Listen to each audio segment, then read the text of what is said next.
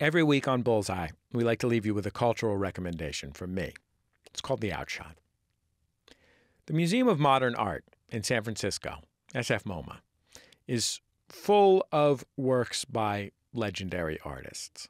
Picasso and Miro and Rauschenberg and, all of them. But when I was there the other day, I didn't get caught up looking at a painting or a sculpture or whatever. What punched me in the gut was something else. It was a Xeroxed photo of a cockatiel, just Xeroxed on regular printer paper. And written next to the picture of the bird, in Sharpie, it said, "Help, my name is Baby, and I miss my home." It was just a simple lost bird poster. Please call 487-0101 if you find or see Baby. We miss him.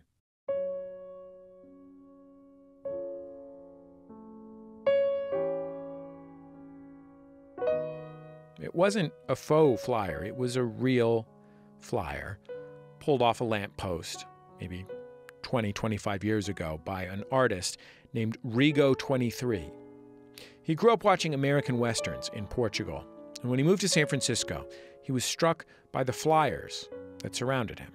I couldn't quite wrap my head around it. What does it mean? So I picked it up because I thought it was so unique. And then I saw another one and another one. I just started collecting them. But it was just such a peculiar evolution from, let's try and capture this criminal or somebody that has somehow, caused harm to the collective. And we're giving a reward for whoever finds him or her. And in a short amount of time to see that replaced by, I lost my bird.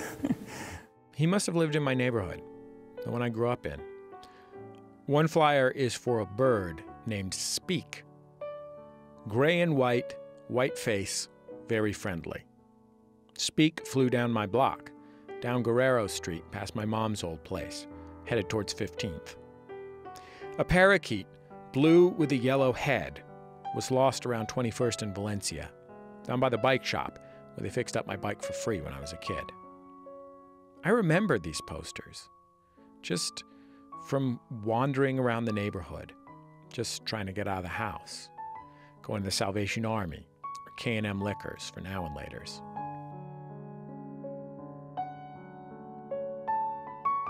Even when I was young, I could feel how beautiful those posters were. Lost parakeet, says one. Tame, sweet, much loved and missed.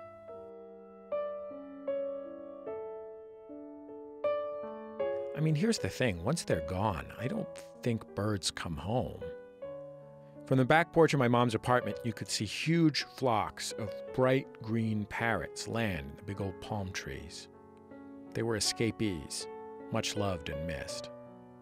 And inevitably, as I was standing there in the museum looking at these reminders of home and reminders of loss, my mind turned.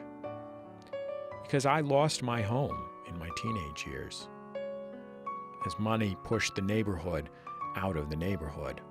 I lost the streets I used to walk for comfort when my adolescence got the better of me.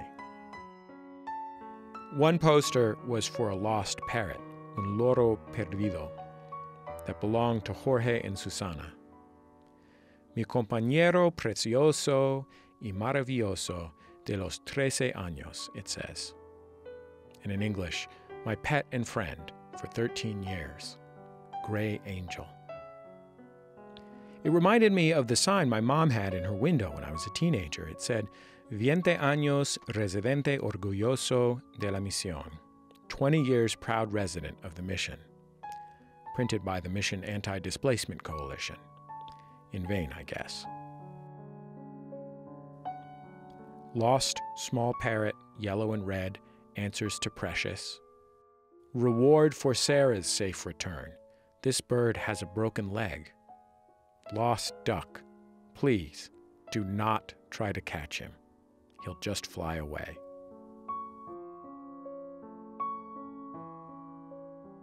The posters Rigo 23 collected are on the wall in the MoMA. You can go see them there. You can find them on the internet. Don't bother going to the old neighborhood, though. It isn't there anymore. But if you see Pepe, a yellow-collar macaw, lost Saturday, September 6th at 9 a.m. at the corner of 21st Street and Fair Oaks, please call. I'm lost without him. That's my outshot.